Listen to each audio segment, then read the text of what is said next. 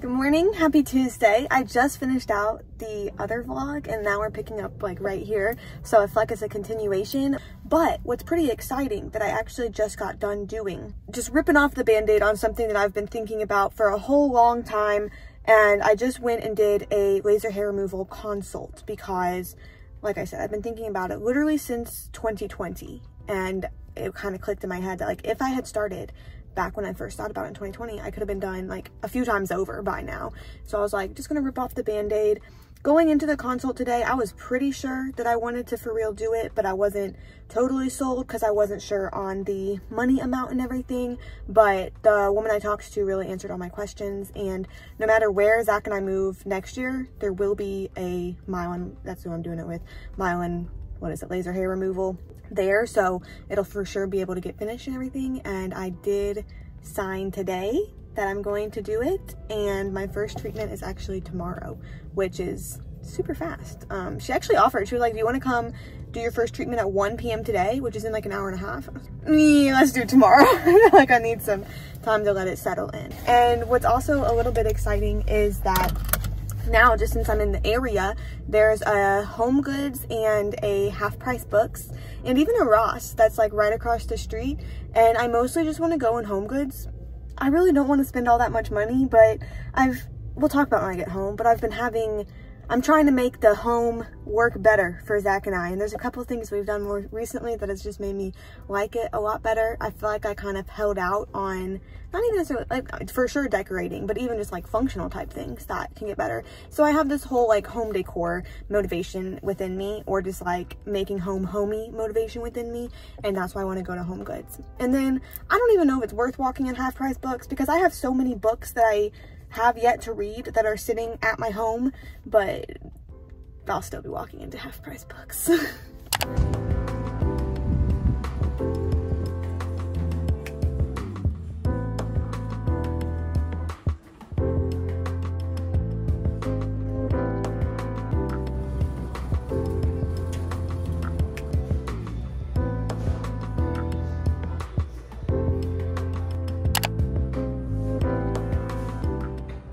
So a little bit funny, I didn't get anything at Home Goods or at Ross, just nothing really appealed to me. I don't know, some of the candles kind of tempted me in Home Goods, but I was like, I have candles that I can burn and I gotta wait till I, have a need for a candle. So I didn't end up getting any, but I did at Half Price Books. I thought it was going to be another bus because honestly I was walking on the store and there weren't any books. I was like, oh yeah, I for sure want to read that. And I think my chunk of books that's sitting at home that has yet for me to read was kind of sitting in the back of my mind.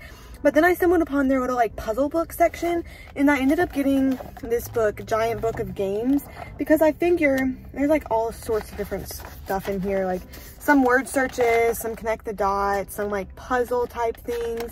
And I'm gonna bring it to jail with me because the boys there, they really like connect the dots, but it's hard. I feel like I've run out of like hard connect the dots that are free online. So I was kind of looking and they had a couple books there, but none of them honestly were that hard because the ones I found online are like connect the dots up to like 1,000. So it takes them so long and they really love it. And the ones in there, the book would just went up to like 100 or something like that, where it just wouldn't really be all that worth it. But they really like connect the dots.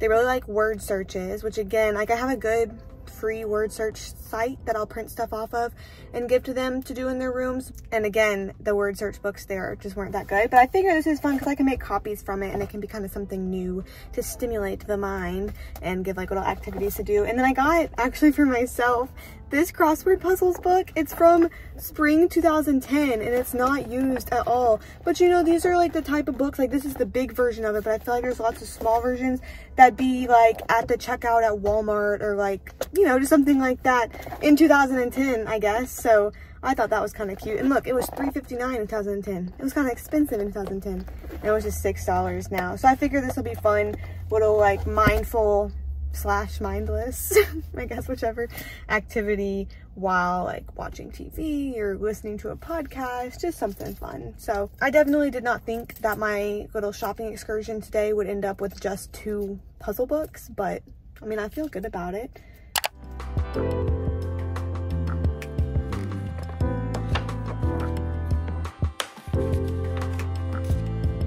I told myself I would vlog again once I finished one of my crosswords, and I have about a dozen half-finished crosswords in here because it's actually a lot harder than I thought it would be, and I'm trying really hard not to cheat and look things up, because that's what I did when I was a kid, is I would do the crosswords, but then whenever I got to ones I didn't know, I would just look them up, so then I'd be like, a finished crossword, how fun. But I feel like it has to come from my brain this time, and I am having fun with it, but they are hard and I haven't finished one yet, and I've been spending hours, to be honest. So yesterday, I'm Glad My Mom Died by Jeanette McCurdy, the audiobook, my hold became ready at the library, like on Libby, online, Audible audiobook, became ready, and I ended up listening to the entire book yesterday and while doing crosswords and just doing various other things. And so I feel glad to have finally gotten to listen to that book because I've heard so much about it, obviously, since it came out, and I ended up giving it 5 stars as well. I really did. I feel like, I hate to say enjoyed the book because it's a tough memoir about Jeanette McCurdy's life and her upbringing and her relationship with her mom and just her mom herself and how it's affected her and everything. It's definitely a tough book, but it is, I feel like, one of the best memoirs that I have read. Sometimes nonfiction and like biography memoir type books are hard to give ratings to, so usually, I don't know, I feel like I end up rating them pretty high, but as you've probably heard everyone else recommend I'm Glad My Mom Died to you, I also recommend I'm Glad My Mom Died to you. I feel like in my head it is on a similar level to Know My Name by Chanel Miller, if you know that book. It was also an audiobook that I listened to, I believe also read by Chanel Miller, but I feel like Know My Name has been like my top tier memoir, 5 stars that I recommend to everybody, and I'm Glad My Mom Died just kind of reached that level too. I'm trying to think of other memoirs I like. Becoming by Michelle Obama, that's a good book. But now, and I've actually been listening to this one for a while, I just haven't, like, I don't know, devoted myself to listening to it, but I'm listening to 4 Winds by Kristen Hanna, and it's following a family during Great Depression era, and so far it's been good. Like, I feel entranced by the story. I feel like it's not too flowery of language or anything like that, but I am interested in all that's happening to them. So it's a bit longer of one. Like, the audiobook itself is about 14 hours, almost 15 hours. So it's a longer book, but I also am enjoying that. I have about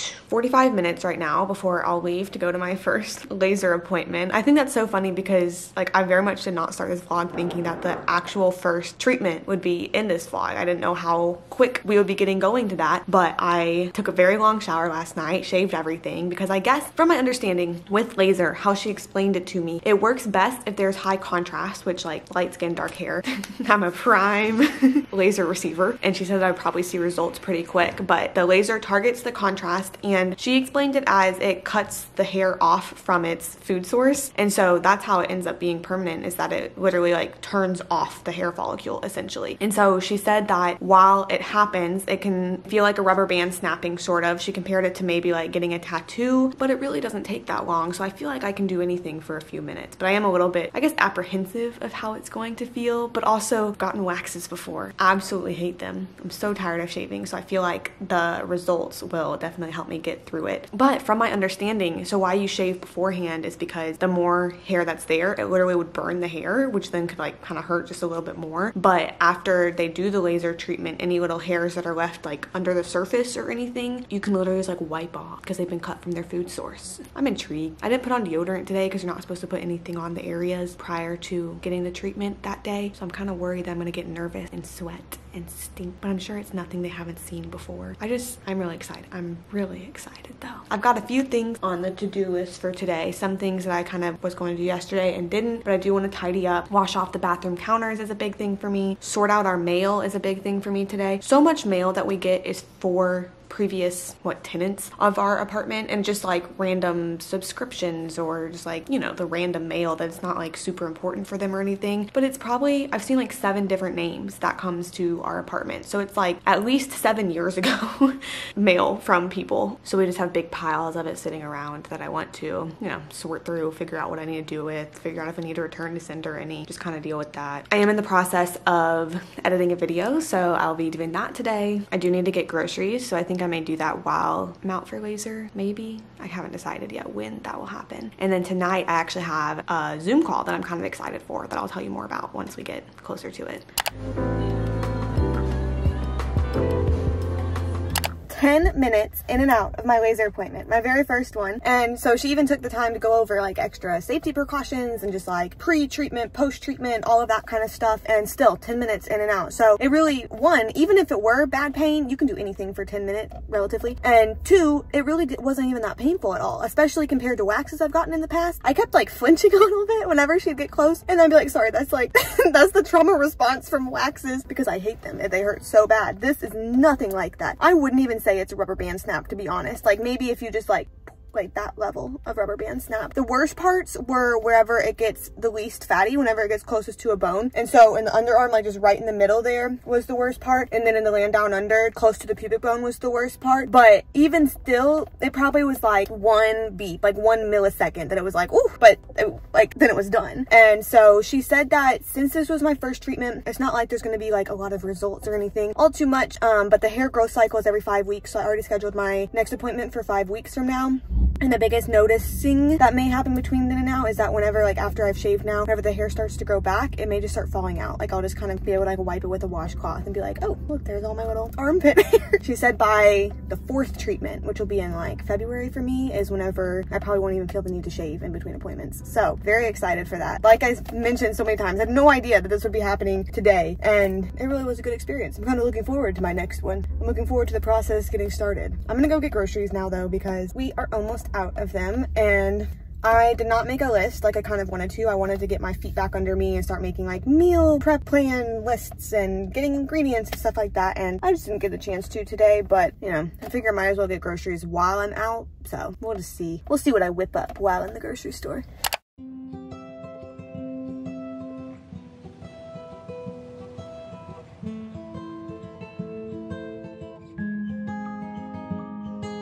Spring is the season that wakes me alive, and fall is the season to contemplate life. Oh, I don't know what is it exactly in this time of year that makes the melancholy me reappear. Oh, I still have not finished a full crossword. I keep telling myself as soon as I finish one, then I'll go work out. And now it's an hour and 40 minutes until my Zoom call, so I need to go work out. And I still haven't finished a crossword. I feel like this vlog you're gonna be slowly watching my demise into half-finished crosswords. This one's even like 75% finished, not even a half-finished crossword. But it is a rainy day outside, so I've just been listening to my audiobook and doing my crossword. And it is a vibe, but I also do need to go work out because I've been slumpy lately.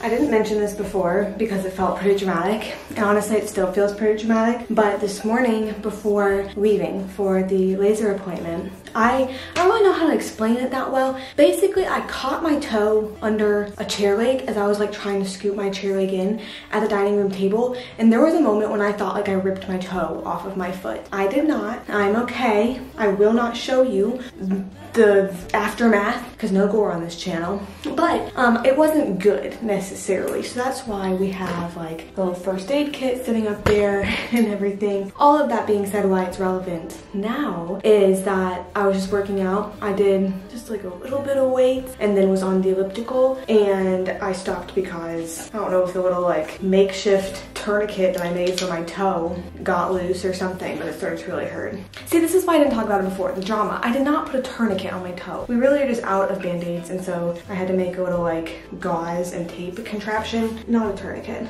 but I am kind of scared to see it. Like, it really was to the extent where one, I thought my toe was off of my body, but then two, if my toe was still on my body, I thought that it was broken for sure. And then the truth of the matter is just that I basically like ripped a chunk of flesh off. It's not pleasant, that's for sure. I feel like my toe is more bent than it used to be. Oh well, maybe it is broke, we'll find out later. But I know I mentioned yesterday how I've been kind of excited for some things around the home because I feel like I'm kind of making stuff work out better. Like just making things be to where I like them instead of just having like random moments and pockets of chaos throughout the day. So the first one I did that I showed in the last video, you're not gonna be able to see it all too well now, but it's that little rack that's up there. The first aid kit is in the way, but all of my like skincare and everything, even a couple pumpkins to make it cute, are up there, as well as a couple of Zach's skincare stuff and everything because we share. That's been game changing for me. I rearranged the window in our kitchen so it's cute and it's currently propagating plants, so that's been game changing for me. I feel like there's several habits in my life that I always say I want to improve on, and then I never actually am good at them, and then I never actually change anything to help myself be good at them. And one of those is taking my vitamins, and so I got myself, it's actually 2, so I don't know, I think I'm gonna use the white one. That's kind of cute, the beige one. But I'm gonna put my vitamins in this and then store it right here where I am every morning to give myself just less barrier to taking vitamins every day, which I'm excited for, because really it is a habit that I've always wanted to be in. I even had problems like in high school of needing to take vitamins, and to this day I am bad at it. So I will stock these up with some vitamins, and then we have this one to spare, I guess, just for fun.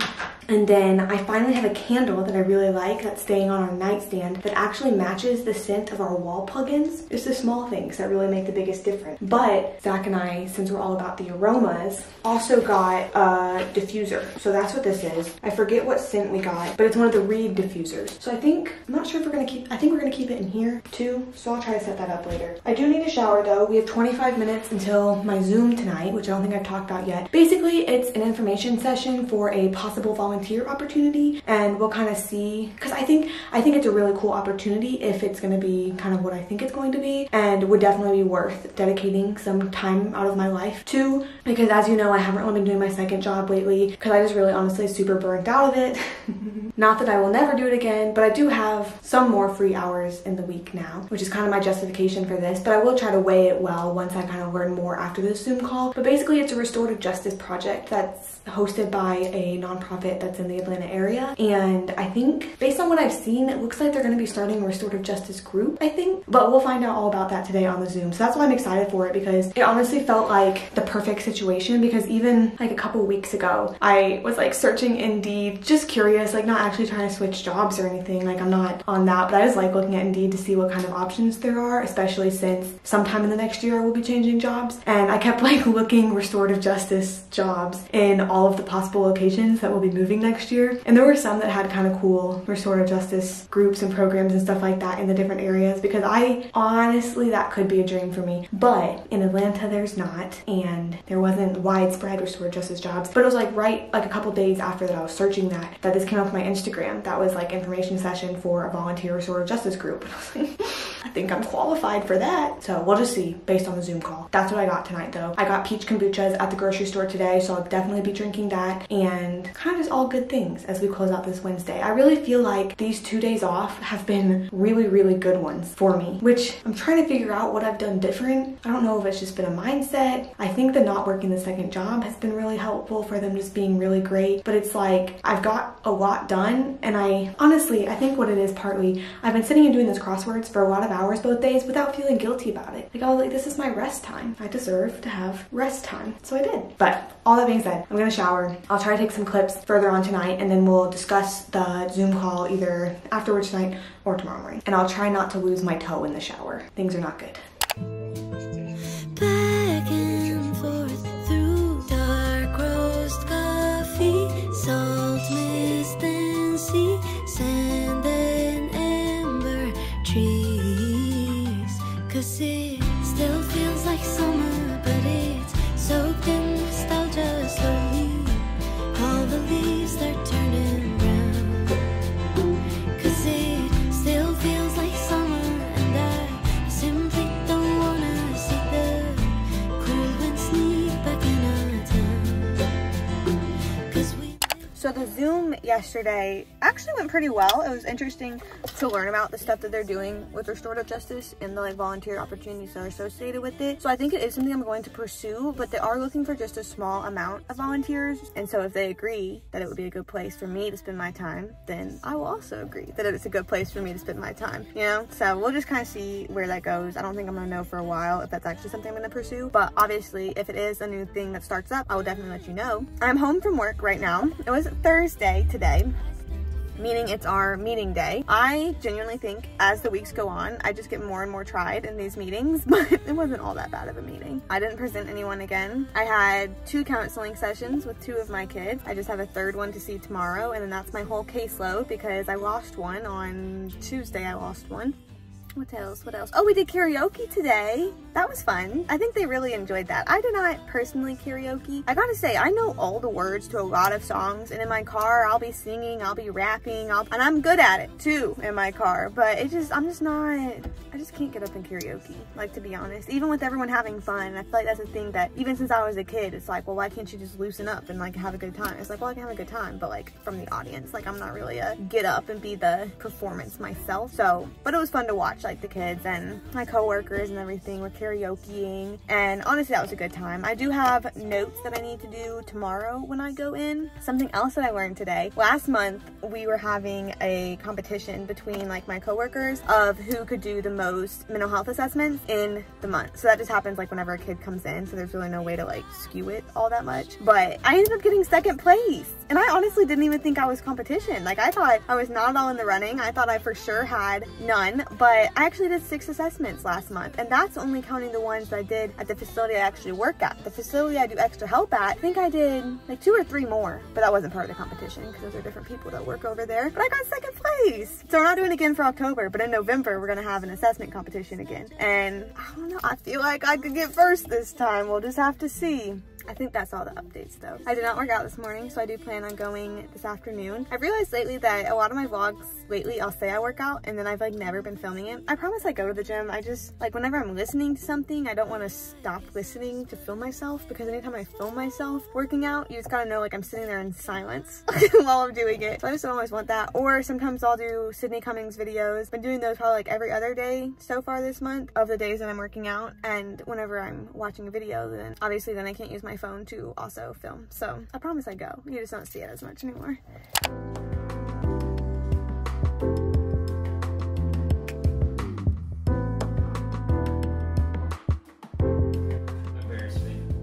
Look where? Where do you want me to look? I didn't even see that bag.